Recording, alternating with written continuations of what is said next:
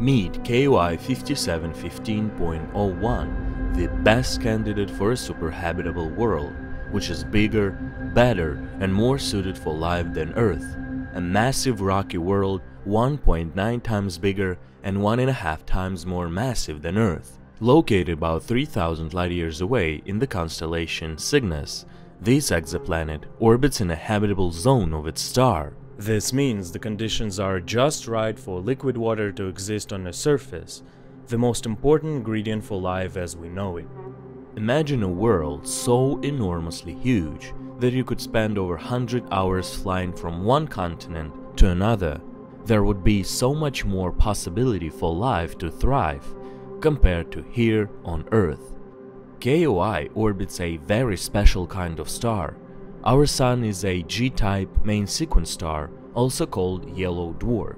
These stars roam our galaxy for about 10 billion years, but our Sun is nearly halfway through its entire life cycle.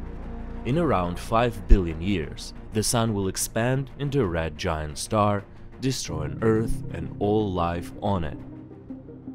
But in the case of KOI, it orbits an orange dwarf, a very special kind of star, or K-type main sequence star.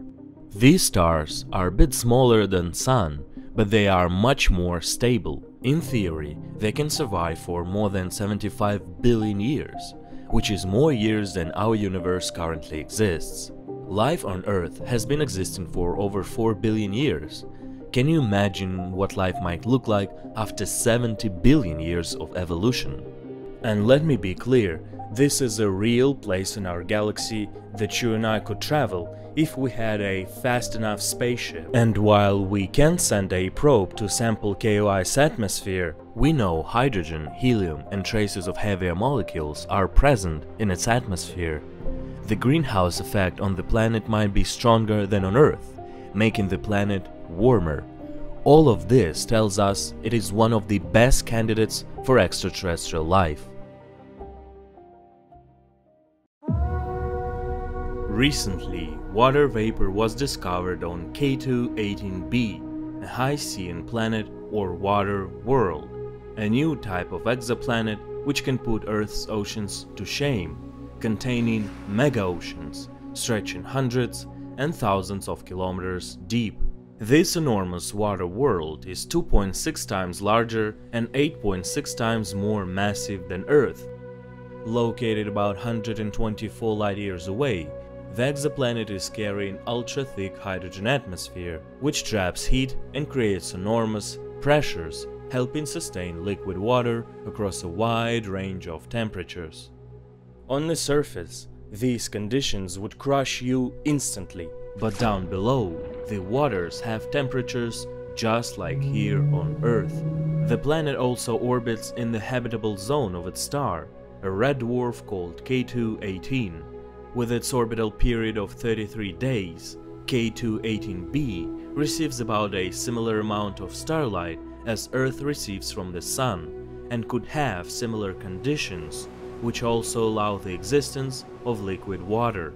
If there is life on this high-Cean world, it could look very different than on Earth, evolving in hot pressure conditions with exotic chemical soups. It's also possible that huge lumbering life forms are roaming its endless oceans.